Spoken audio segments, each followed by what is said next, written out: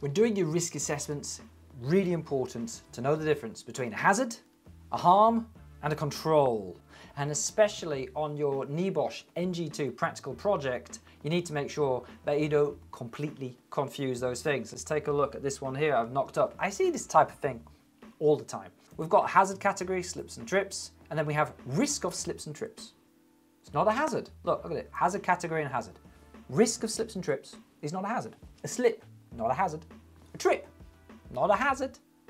What are you slipping on? What are you tripping over? Those are the hazards. Look at this one, work equipment, risk of cuts from lack of training. Right, cuts, a cut is not a hazard. Lack of training, not a hazard. Manual handling here, risk of back injuries. A back injury is not a hazard. Let's remember the definition of a hazard. A hazard is something with the potential to cause harm. So what is it which is causing you to trip, slip? What's cutting you? What's giving you the back injury? What are you doing which is causing the back injury? What we've got in here are harms. We've got here the risk of cuts, that's a harm. The slip and trip is the event which leads to the harm. The back injury is a harm. Where do the harms go? Well, they go in this box. Who might be harmed and how? So in here, we need a reference to slipping and tripping. In this box here, we need a reference to cutting. Not just a reference to cutting, not just, hang on. There's more to it than that. But that's where this information is going to go. We want to get the back injuries in there. The neck injuries.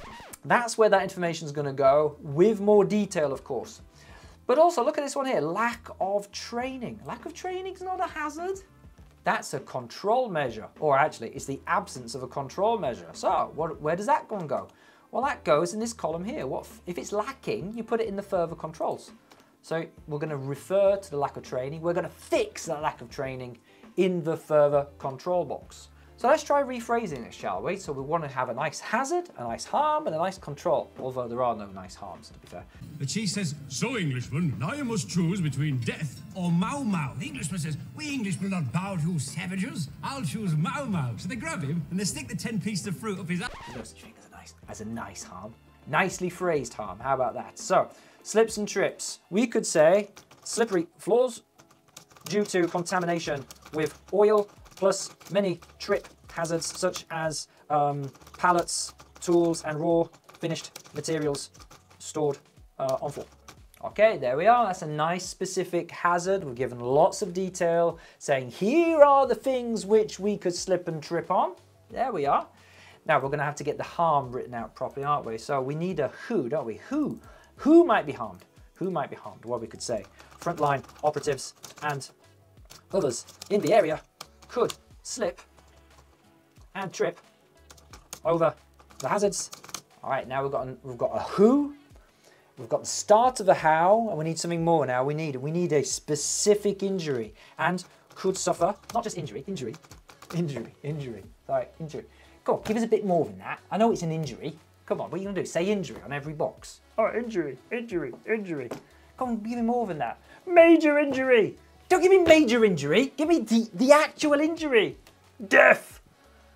That's a bit better, but it's not great. How about could suffer broken bones, bruising? Good enough? I think so. I think that's good enough. Cutting, okay, risk of cuts. Well, that's not very good, is it? Right, work equipment, such as work equipment could be extensive use of sharp knives to cut raw materials.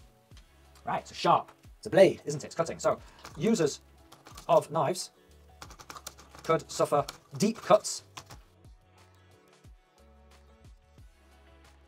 Right, deep cuts. Deep cuts due to accidentally cutting towards themselves or by putting knife in pocket after use with blade extended.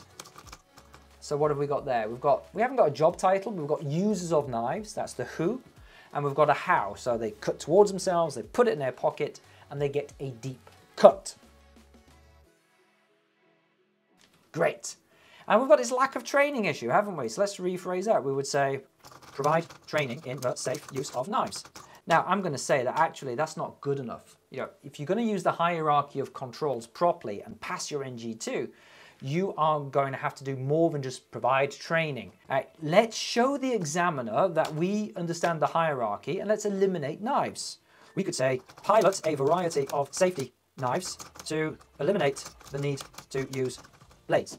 How about that? We're not committing to it, we're just piloting it.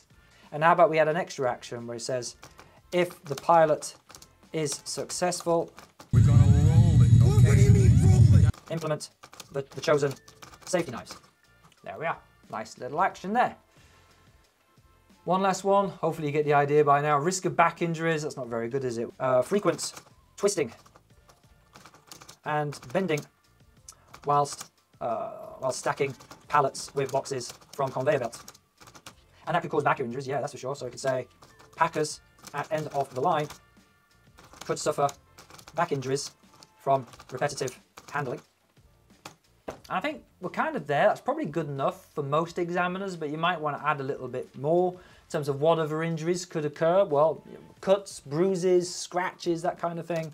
Could also suffer abrasions and cuts from sharp edges of boxes and banding straps. Could also drop boxes onto feet and suffer broken bones. Okay, there we are. Now you could provide a bit more detail. How about we put down the weight of the boxes? Let's put down the weight of the boxes. If you're manually handling something, just put down the weight of it. There you go, 15 kilos, whatever it is. If you've got a step ladder, put the height of the step ladder. Yeah, well, we've got a variety of step ladders from 1 meter to 3 meters. Great, write that down so that you're showing your examiner what a hazard is. Anyway, hope you found that useful. Hope this video helps you pass your NG2 on the first attempt.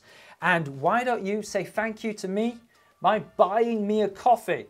That's my wife and that's my wife's friend. Say hello to my wife's friend. Also, if you're stuck with your current course provider who is a bit naff, some of them are a bit naff, then why don't you consider signing up for our NEBOSH Rescue Package, where you'll get a heavily discounted access to our online course and my own tutor support, and hopefully we'll rescue you from your current predicament. Links in the description below. I'm out of coffee. Hint, hint.